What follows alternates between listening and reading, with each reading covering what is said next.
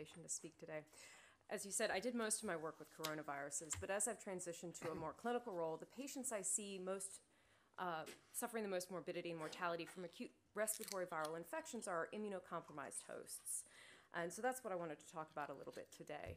We've had a lot of background on the RNA viruses that cause these respiratory viral infections, and I'd just like to remake that point that this is a very diverse group of viruses. We have coronaviruses, rhinoviruses, enteroviruses, parainfluenza, influenza, and as well as some DNA, the adenovirus and bocavirus, which I won't be talking about very much today, just because I'm biased. I like the RNA viruses.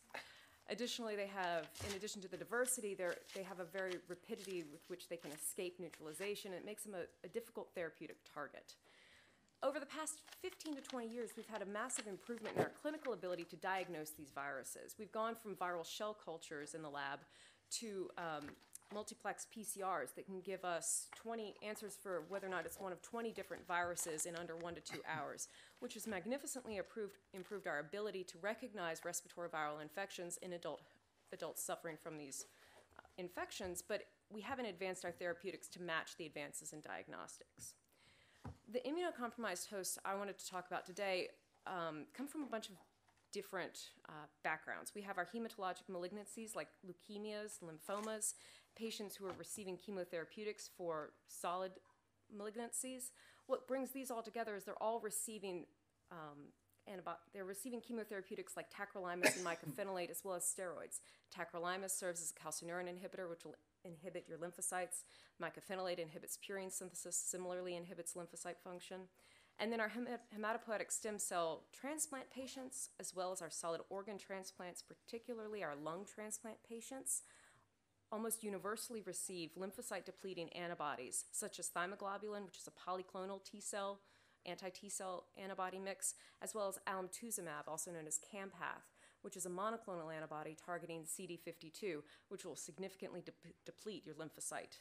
So what you note that's in common with all of these hosts is they all have a depletion of their lymphocytes, which is associated with a more persistent and a progression of your respiratory viral infections. When you look at the hematopoietic stem cell transplant patients, you'll see a lot of different studies done at many different institutions looking at the incidence of these respiratory viral infections in these patients. These are patients who have had their bone marrow ablated so that they can be replaced by stem cell transplant to cure usually hematologic malignancies. It's a very small graph from just one study, but you see that the incidence of a respiratory viral infection, anyone that was diagnosed, over the course of 60 months approached 50% of these patients. Another study out of Seattle, again using a multiplex PCR single center study, saw approximately 40% of their patients suffered a respiratory viral infection. When they break it down by subtype, you see coronaviruses and rhinoviruses most prevalently, followed closely by what one group called flu-like viruses. These are human metapneumovirus, parainfluenza virus, influenza itself, because these tend to cause slightly more significant morbidity and mortality than corona and rhinoviruses. Another group saw a very similar breakdown when they looked prospectively at their patients. They saw rhinovirus, coronavirus, RSV-PIV, adenovirus, flu, and human metapneumovirus. So we have a very high incidence of respiratory viral infections in these patients and a very diverse set of pathogens causing these infections. I mentioned that also transplant patients have a significant respiratory tract infection.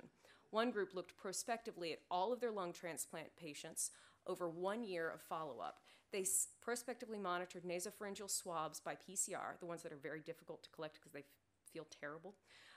They monitored them at every month following transplant up to a year out. 52% of these, again, developed a respiratory tract infection.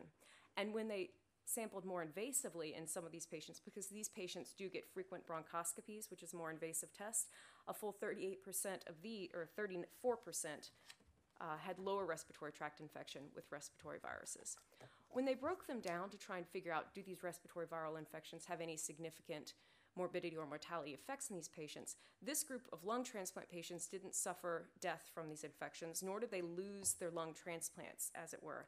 But what they did suffer is a kind of chronic rejection, which is a decline in your ability to exchange air effectively.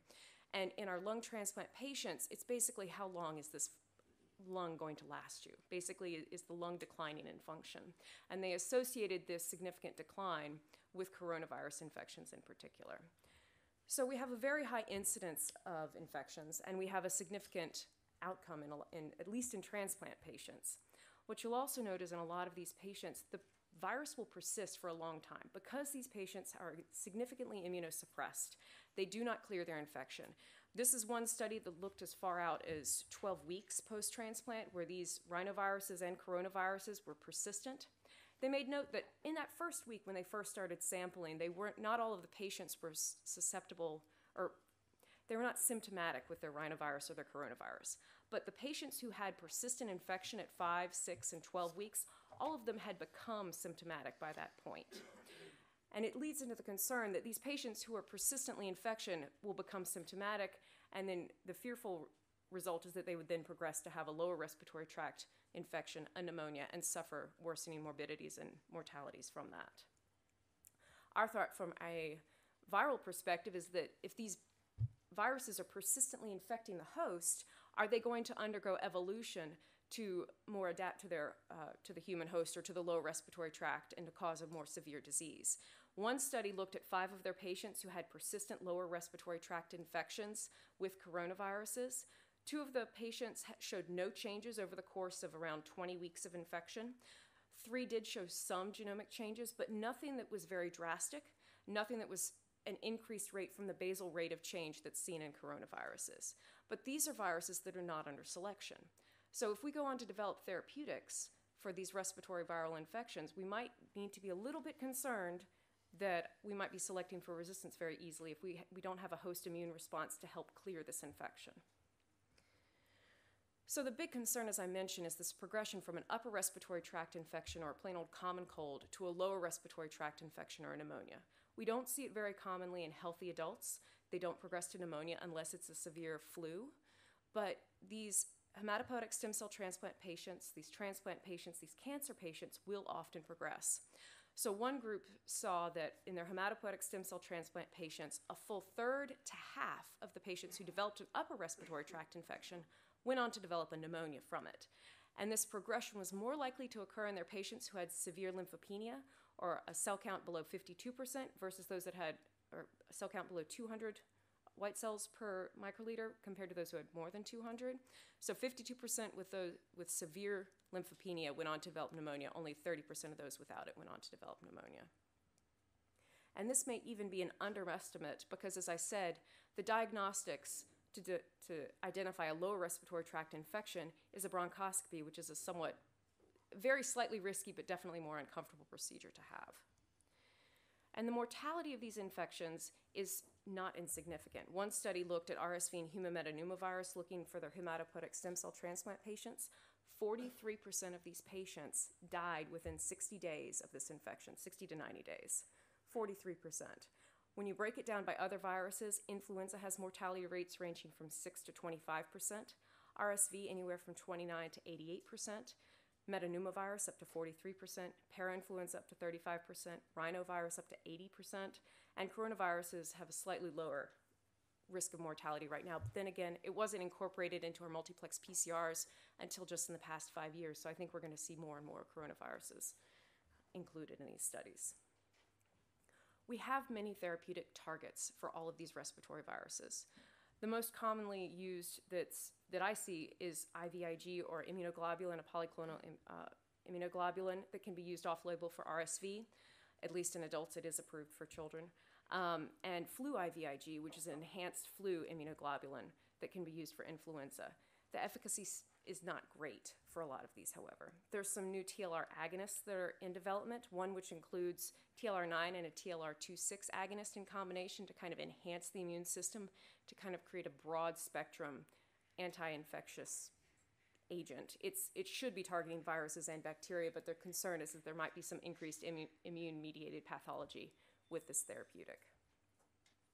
As we've seen, we have multiple receptor-binding therapeutics, the hemagglutinin monoclonals for influenza that are at least in phase 2 trials so far as I know, hemagglutinin neuraminidase inhibitors for parainfluenza virus that are in preclinical studies.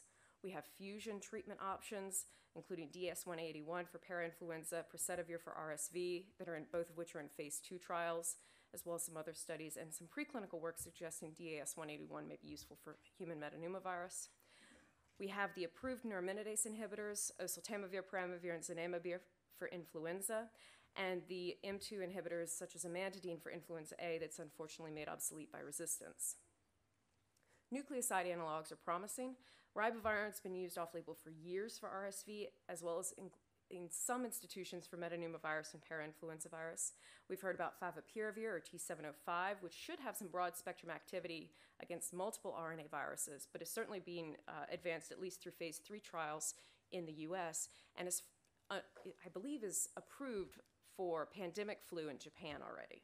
We also have lumicididine and remdesivir targeting coronaviruses, parainfluenza virus, metapneumovirus, and RSV. Additional intracellular targets include the small interfering RNAs targeting RSV and the recently approved baloxavir, which is a cap-dependent endonuclease inhibitor that was approved in the US for otherwise healthy or uncomplicated influenza infections. And then there are the capsid inhibitors that we heard about as well, such as pleconaril for RSV and vapendavir for RSV. You'll note that of all of these options and all of these targets, only influenza has approved therapeutics. And it's absolutely necessary, but there is such a broad diversity of respiratory viruses that we can be targeting that should be hopefully working their way through the development pipeline in the coming years. But because we have 20 plus years of influenza therapeutics, we can look back to this to anticipate possible pitfalls and opportunities as we develop new therapeutics. So it's worth noting that oseltamivir was initially approved for uncomplicated influenza. This is also going to be true for baloxavir, which is just approved for uncomplicated influenza. So these are otherwise healthy adults who happen to get flu, and most of whom would probably have done quite well if they didn't get treatment. What we see clinically are the patients who have progressed and have to be hospitalized from influenza, and here is where we lack some data.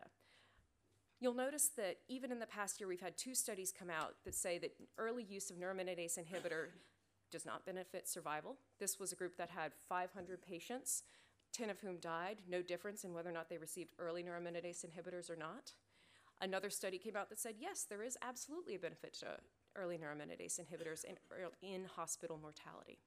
And the difference that we're seeing is that when you have a healthy adult that can take early neuraminidase inhibitor, you prevent this progression. But as we've heard, it's often an immune-mediated progression once you hit the clinical state where you're hospitalized for your influenza. At that point, we are depending upon ventilator settings and ARDS management and ECMO in order to help these patients recover from their severe influenza. So it may be a multi-part therapeutic that we need, not both antivirals, but also immune-mediated treatments to kind of help these patients through. I was looking for some placebo-controlled trials for neuraminidase inhibitors, and there aren't any, because once this became standard of care, it's very, very, very difficult to ethically allow a patient to go on a no neuraminidase inhibitor treatment arm for any sort of new therapeutic. What there was is when they were trialing peramivir, they had one arm in which patients did not get randomized to get any neuraminidase inhibitor. It was a very small arm, and they actually had to end the study early because they couldn't find any controls that did not receive a neuraminidase inhibitor. But based off this small sample size, 43 in the control group and 78 in the peramivir group, so 43 who received no neuraminidase inhibitors and 78 who received peramivir, there was no difference in clinical outcomes for these hospitalized patients. So there may be a limit to our therapeutic utility for the neuraminidase inhibitors. Now, hopefully, as we develop more potent antivirals, we will see that we can achieve better outcomes. Peramivir, or baloxavir, which was just approved, has an extremely improved potency, at least in vitro, compared to favipiravir and oseltamivir. When you look at this clinically, you see that this is also reflected in the clearance of the viral RNA from the nasopharyngeal swabs of these otherwise healthy patients who developed influenza. So you do see an improvement in viral clearance, and hopefully this will reflect in our critically ill patients. However, this did not reflect in the clinical outcomes of this trial, which was whether or not you could advance the clearance of symptoms and shorten that duration of symptoms. And this may simply be due to the fact that there's a practical limit on how rapidly symptom resolution can occur in an otherwise healthy patient. However, in our patients who've already progressed and may be hospitalized from this, or in our immunocompromised patients who wouldn't clear this otherwise, these are the patients where I would anticipate baloxavir to have an incredible clinical impact. Unfortunately, this was approved without having enrolled a clinical trial yet for immunocompromised patients. So they're trying to enroll a clinical trial right now, but I anticipate some difficulty as we find that this becomes standard of care and we can't enroll fully and get the data that we would like. It's also worth noting that in this clinical trial of otherwise healthy adults, approximately 11% of these patients developed substitutions that are associated with reduced susceptibility to baloxavir while on treatment. So they cleared the virus very rapidly, but a full 10% of them did not have escape substitutions before treatment and did after treatment, which suggests that we may need combination therapies, even with our more potent antivirals, in order to prevent escape and resistance, particularly as a lot of these viruses in immunocompromised patients are going to have persistent disease for months. So in summary, our immunocompromised patients are an incredible target for us for our antivirals. They have very significant risk factors for complicated respiratory viral infections. A full 40 to 50% of them are going to develop a respiratory viral infection. Of those, a full 30 to 50% will progress to develop pneumonia. And the mortality associated with this, although we have many different single center studies, the mortality is dramatic. So while our diagnostics have improved and we have some improvement in our therapeutics, a lot of these you'll notice are still in preclinical phase 1, phase 2 trials, and we have a lot of room to grow. What I'd like to see is when we hit those phase 3 trials, when we can start testing efficacy in clinically relevant populations, that we identify the clinically relevant population that is our immunocompromised hosts, because these are the ones where I think we'll see better results and we can have the most clinical impact. And then looking back at influenza, you can anticipate that there might be some limitations to our therapeutic efficacy once these patients are critically ill and in the hospital. So there may need to be a role for immunomodulatory therapeutics. And there is always the concern for selection for resistance, so we may need combination therapeutics. So with that, I'd like to thank my mentors at the Institute of Human Virology, the Center for Vaccine Development, and the University of Maryland.